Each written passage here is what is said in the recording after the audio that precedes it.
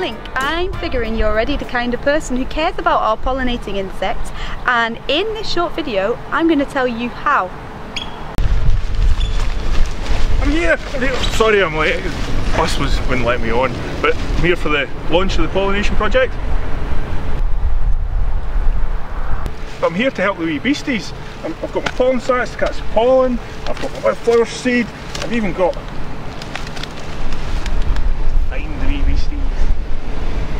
I'm admiring the dedication, but it's maybe better we leave the pollinating to the experts. Yeah, right enough.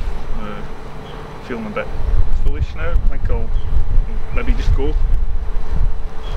Keep this between us, yeah? Sure? I can tell you about the video when we launch it.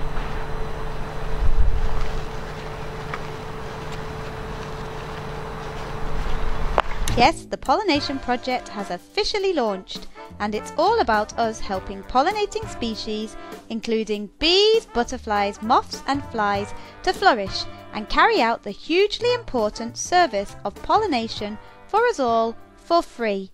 The vision of the pollination project is to contribute to a reversal in the current decline of the UK's pollinators and create a network of knowledgeable young people across the UK who have turned their school grounds into diverse habitats full of pollinating insects and other wildlife. The initial online application process goes live from today.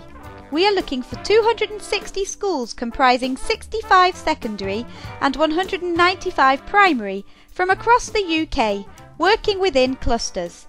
This approach aims to create stepping stones and wildlife corridors within local communities. Successful school clusters will have the opportunity to attend networking events and receive a series of workshops to support them throughout the process of making long-term grounds changes. Anyone interested will have access to high-quality online resources from a new dedicated online hub.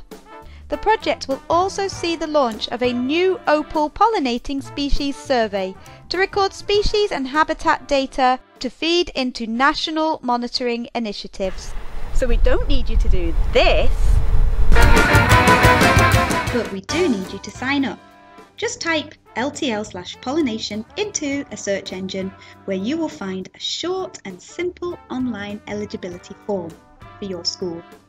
You can also follow us on Facebook, Twitter and Google+.